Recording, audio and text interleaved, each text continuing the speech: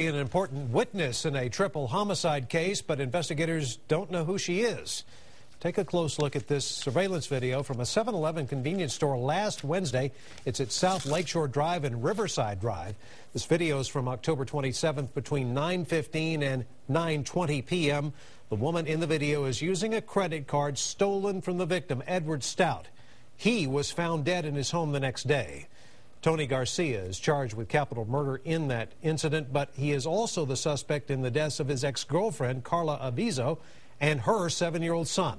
Police believe the woman in that video might know something about these deaths.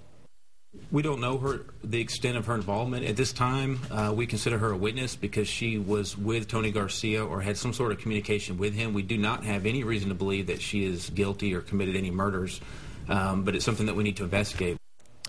Take a look, another look at this unidentified woman and the car she was driving. Please call Austin Police if you think you may know who she is.